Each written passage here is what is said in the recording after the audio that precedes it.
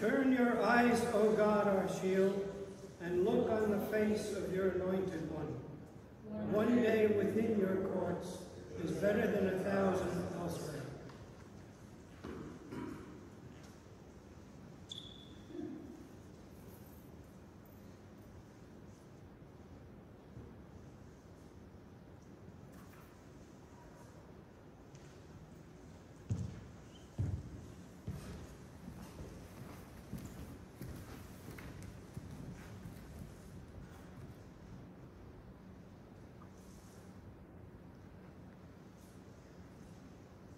Good morning. We offer this morning's Mass of Tuesday, the 20th week of Ordinary Time for Ed Osolinsky. In the name of the Father, and of the Son, and of the Holy Spirit. Amen. The Lord be with you. And with your spirit. My brothers and sisters, let us acknowledge our sins, and so prepare ourselves to celebrate the sacred mysteries. I confess to Almighty God and to you, my brothers and sisters, that I have greatly sinned in my thoughts and in my words, in what I have done and what I have failed to do, through my fault, through my most grievous fault.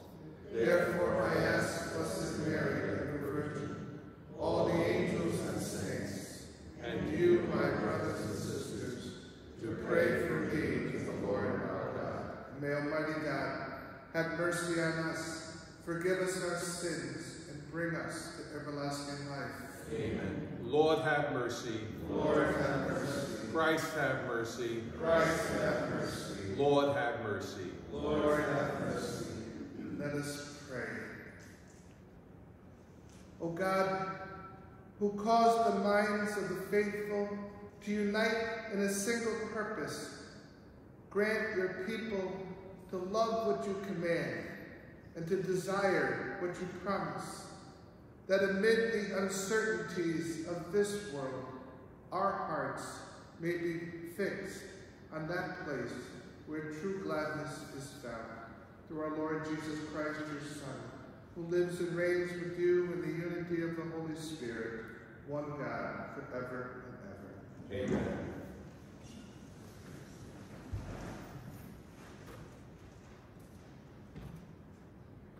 A reading from the book of the prophet Ezekiel. The word of the Lord came to me, Son of man, say to the prince of Tyre, thus says the Lord God, because you are haughty of heart, you say, a god am I occupy a godly throne in the heart of the sea, and yet you are man and not a god. However, you may think yourself like a god. Oh yes, you are wiser than Daniel. There is no secret that is beyond you. By your wisdom and your intelligence, you have made riches for yourself. You have put gold and silver into your treasuries. By your great wisdom applied to your trading, you have heaped up your riches. Your heart has grown haughty from your riches.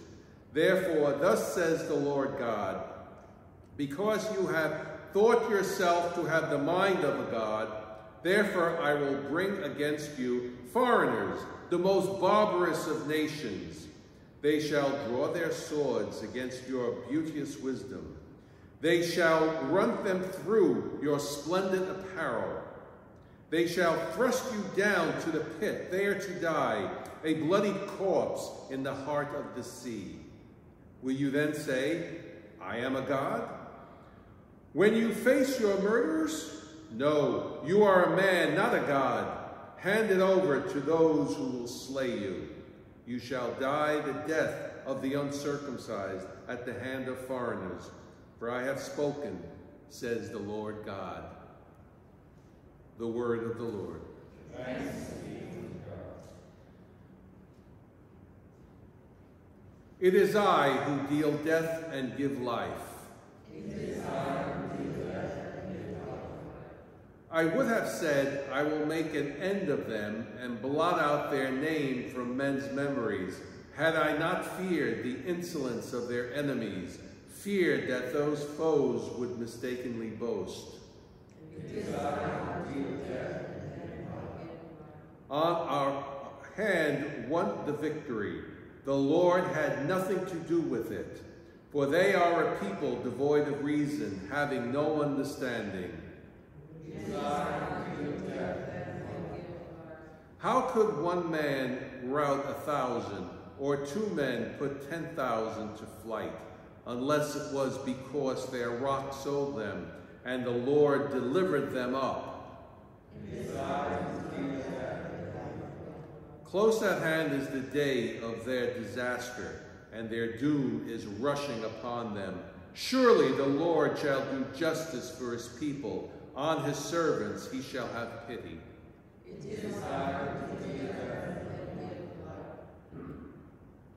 Alleluia, alleluia, alleluia.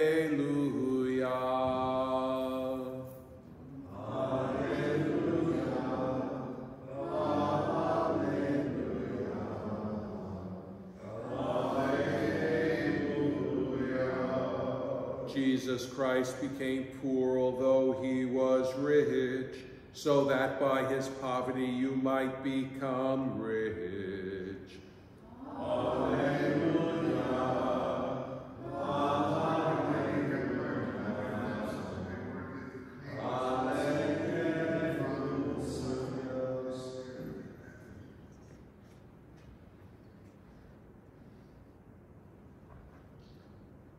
The Lord be with you. A reading from the Holy Gospel according to Matthew. Glory to you, Lord. Jesus said to his disciples, "Amen, I say to you, it will be hard for one who is rich to enter the kingdom of heaven. Again, I say to you, it is easier for a camel to pass through the eye of a needle than for one who is rich to enter the kingdom of God." When the disciples heard this, they were greatly astonished and said, "Who then can be saved?" Jesus looked at them and said, "For men this is impossible, but for God all things are possible." Then Peter said to him in reply, "We have given up everything and followed you. What will there be for us?" Jesus said to them, "Amen, I say to you, that you who have followed me in the new age, when the Son of Man is seated on his throne of glory, will yourselves sit on 12 thrones, judging the 12 tribes of Israel. And everyone who has given up houses, or brothers, or sisters, or father, or mother, or children, or lands, for the sake of my name, will receive 100 times more, and will inherit eternal life. But many who are first will be last, and the last will be first." The Gospel of the Lord. Praise to you, Lord Jesus Christ.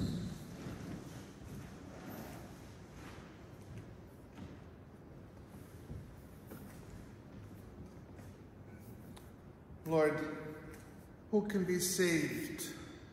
For man, it's impossible. For God, all things are possible.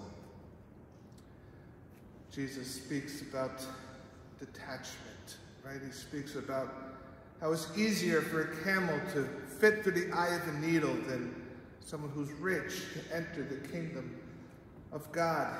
He's saying this in reference to that rich young man we heard about in yesterday's gospel, who obviously was seeking out Jesus, obviously had a desire in his heart for God, but he had so many things, so many riches that he couldn't part with them and went away sad.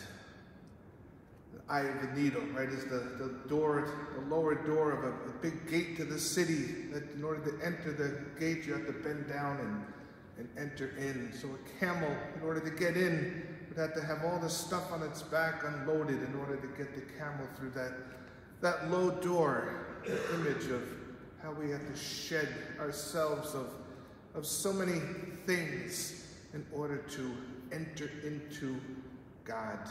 And we know that Jesus is not saying that things and money are bad. We know that's not true because we need things and money, right? Money can accomplish a lot of good for people, but it's our attitude, right, toward it. Scripture doesn't say money is the root of all evil. Scripture says the love of money is the root of all evil. Greed, when it becomes a god for us, when it becomes before God. The apostles couldn't understand how a person who's rich is difficult to be saved. They looked upon people who had rich and had all the best things in life as greatly blessed by God. That's the way we tend to think, and the world tends to think. Scriptures in the Psalms, one psalm I love is, in his riches, man lacks wisdom. He is like the beast that is destroyed, right? In his riches, man lacks wisdom. The wisdom of the world is to be as rich and powerful and have as much pleasure and honor and esteem of others as we can possibly accumulate. The wisdom of God is to submit ourselves to his will, to realize that for man it's impossible to be saved, but for God all things are possible. To submit ourselves completely to the will of God. St. John Paul II always talked about the law of the gift, right? We're made in the image of God. That means we're made for love. We're made not for self-seeking, but for self-giving. And the more we give ourselves away, the more we find what we're looking for. In his riches, man lacks wisdom. The wisdom of the world is that to be rich is to be happy. The wisdom of God is to be poor in spirit, is to be truly happy. We see the wisdom of God right up there on that cross, right as St. Paul said. That cross to the world is sheer folly and failure and weakness. But in the eyes of those who believe, it is the wisdom of God. Jesus on that cross, St. Thomas Aquinas said, if you really want to be happy, then look at Jesus on that cross and love what he loved and despise what he despised. Up there on that cross, Jesus despised the wisdom of the world, right? What does the world think we need to be happy? 4 things Thomas Aquinas said: money and power and pleasure and honor. Up there in that cross, Jesus had no wealth, no money whatsoever, stripped of his very clothes. He had no power in a worldly sense whatsoever. He couldn't even move, pinned to that cross by those nails. He had no pleasure in the eyes of the world. He was in bitter agony and suffering. He had no honor or esteem of others. They were mocking him, laughing at him, and spitting at him. Yet he despised all of that worldly wisdom. And what did he love in that cross? Was to do his Father's will, to submit himself entirely to the will of his Father out of love for you and for me. That is holiness, right? To empty ourselves and to be filled with God. That's how we approach this altar at every Mass. We need to be emptied of our ego, of our pride, of our sins, of our selfishness, so that Jesus himself, body and blood, soul and divinity, can come into our bodies and hearts and souls and fill us with God himself. That's the whole ebb and flow of the spiritual life, emptying and being filled with God to such a point that we begin to overflow with love for God and for others. And then the peace of God can at last come to our world when we are first filled with it in our hearts and in our souls.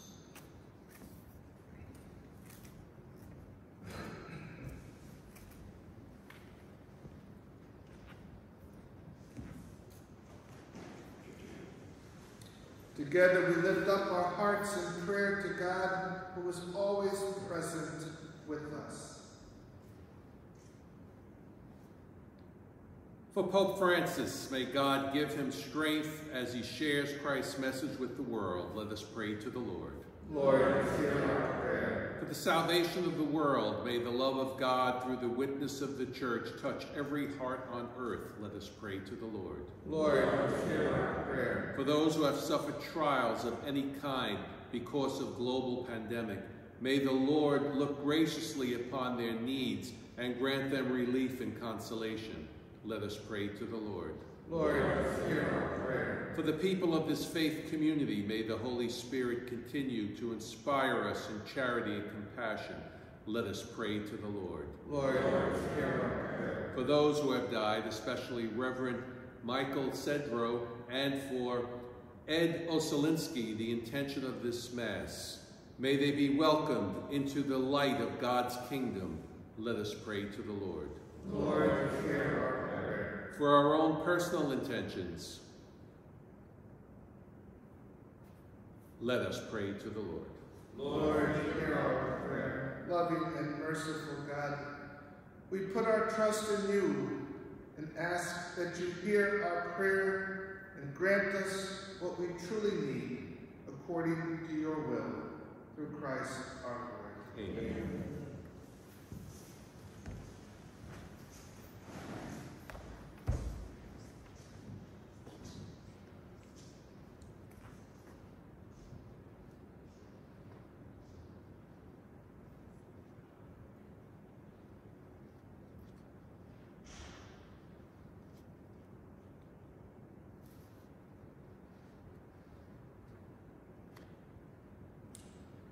Blessed are you, Lord God of all creation, for through your goodness we have received the bread we offer you, fruit of the earth and work of human hands, that will become for us the bread of life. Blessed be God forever.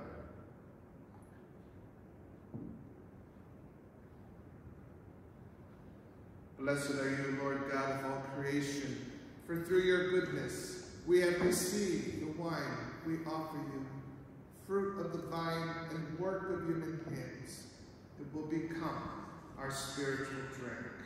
Blessed be God forever. With humble spirit and contrite hearts, may we be accepted by you, O Lord, and may our sacrifice in your sight this day be pleasing to you, Lord God. Wash me, O Lord, of my iniquity, and cleanse me from my sins. Pray, my brothers and sisters, that my sacrifice and yours may be acceptable to God, the Almighty Father. May the Lord accept the sacrifice at your hands for the praise and glory of his name, for our good and of all his holy church. Receive our oblation, O Lord, by which is brought about a glorious exchange, that by offering what you have given, we may merit to receive your very self, through Christ our Lord. Amen. The Lord be with you. And with your spirit. Lift up your hearts. We lift them up to the Lord. Let us give thanks to the Lord our God. It is right and just. It is truly right and just, our duty and our salvation, always and everywhere, to give you thanks, Father most holy, through your beloved Son, Jesus Christ, your word, through whom you made all things, whom you sent as our Savior and Redeemer, incarnate by the Holy Spirit and born of the Virgin, fulfilling your will and gaining for you a holy people. He stretched out his hands as he endured his passion, so as to break the bonds of death and manifest the resurrection. And so with the angels and all the saints, we declare your glory, as with one voice we acclaim. Holy, holy, holy, Lord God of hosts, heaven and earth are full of your glory. Hosanna in the highest. Blessed is he who comes in the name of the Lord. Hosanna in the highest.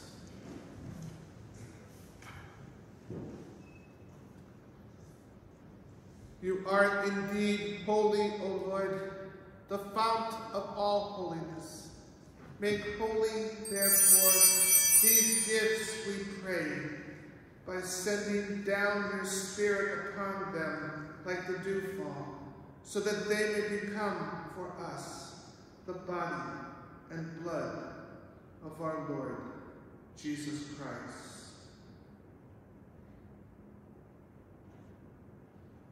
At the time he was betrayed and entered willingly into his passion, he took bread and, giving thanks, broke it and gave it to his disciples, saying, "Take this, all of you, and eat of it. For this is my body, which will be given up for you."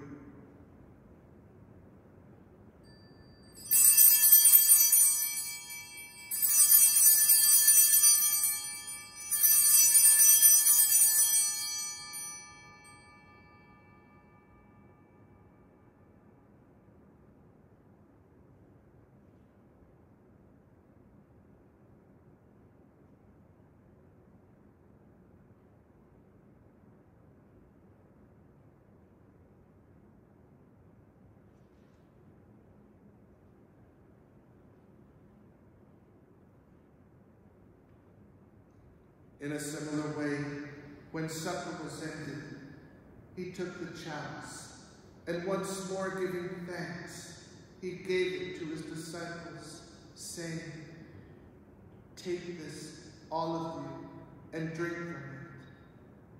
For this is the chalice of my blood, the blood of the new and eternal covenant, which will be poured out for you and for many, for the forgiveness of sins.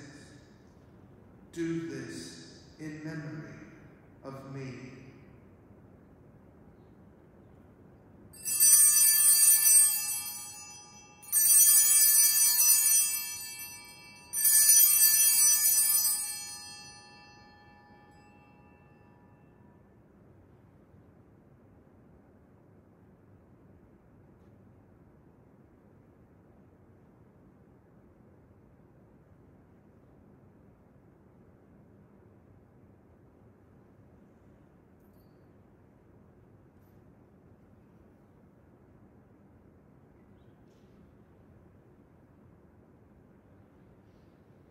The mystery of faith.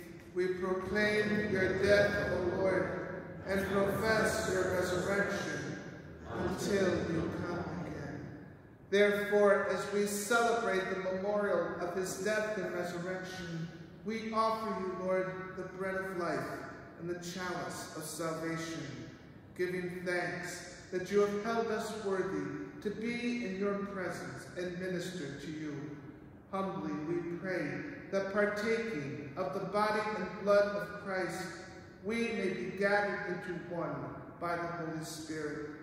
Remember, Lord, your church spread throughout the world, and bring her to the fullness of charity, together with Francis our Pope and Timothy our Bishop and all the clergy. Remember also our brothers and sisters who have fallen asleep in the hope of the resurrection, and all who have died in your mercy. Welcome them into the light of your face. Have mercy on us all, we pray, that with the Blessed Virgin Mary, Mother of God, with Blessed Joseph, her spouse, with the blessed apostles and all the saints who have pleased you throughout the ages, we may merit to be co-heirs to eternal life, and may praise and glorify you through your Son, Jesus Christ.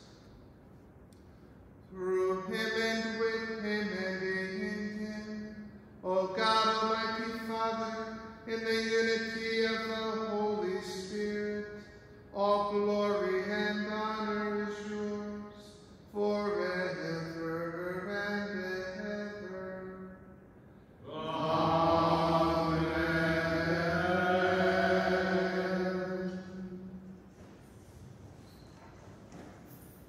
the Savior's command, informed by divine teaching, we dare to say, Our Father, who art in heaven, hallowed be thy name. Thy kingdom come, thy will be done, on earth as it is in heaven. Give us this day our daily bread, and forgive us our trespasses, as we forgive those who trespass against us. And lead us not into temptation, but deliver us from evil. Deliver us, Lord, we pray, from every evil. Graciously grant peace in our days, that by the help of your mercy we may be always free from sin and safe from all distress, as we await the blessed hope and the coming of our Savior, Jesus Christ. For the kingdom, the power, and the glory are yours now and forever.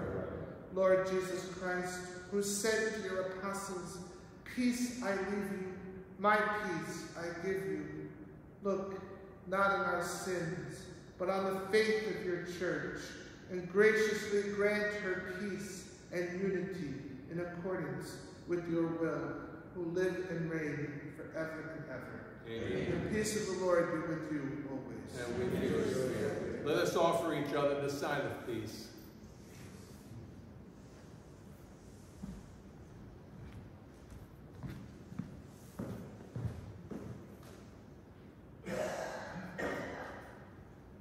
Lamb of God, you take away the sins of the world, have mercy on us. Lamb of God, you take away the sins of the world, have mercy on us. Lamb of God, you take away the sins of the world, grant eternal life to us who receive the Lord Jesus Christ, Son of God, Son of the Father, one of the Holy Spirit, breathe in them, gave life to the world, freely.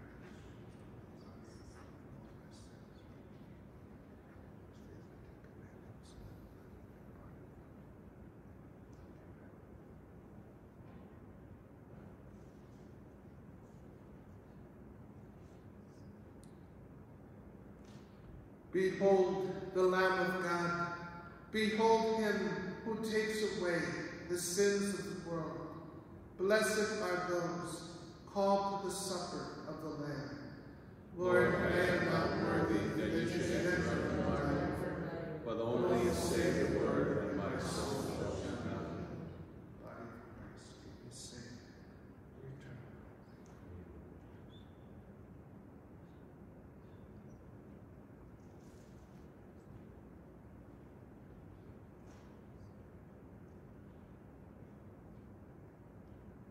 Communion antiphon. With the Lord there is mercy, in him is plentiful redemption.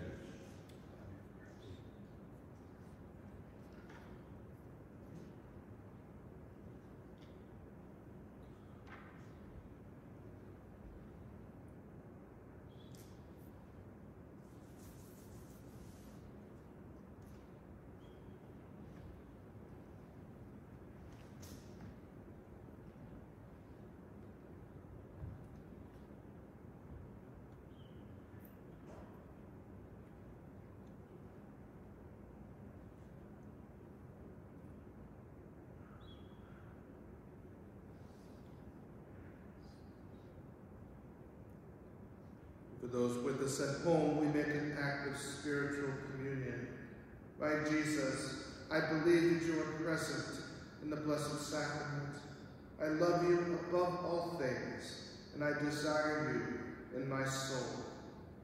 Since I cannot now receive you sacramentally, come at least spiritually into my heart. As though you were already there, I embrace you and unite myself wholly to you. Permit not that I should ever be separated from you. Amen.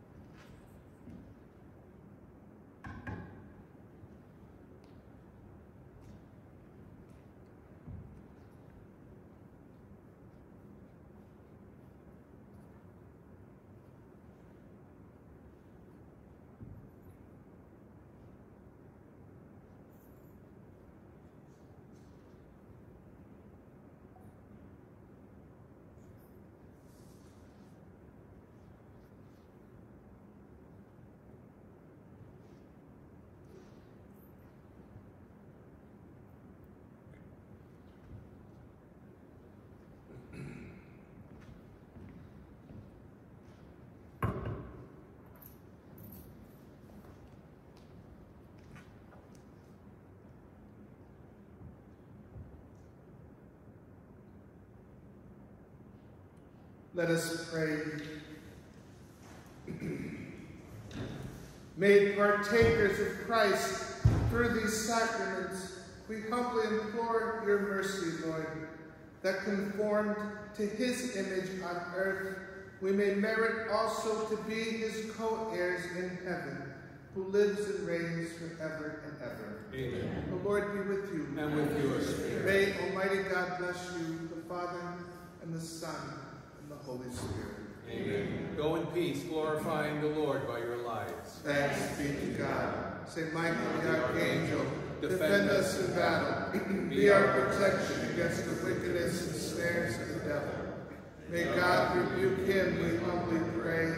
And do thou, O Prince of the heavenly host, by the power of God, cast into hell Satan and all the evil spirits who prowl about the world, seeking the ruin of souls. Amen.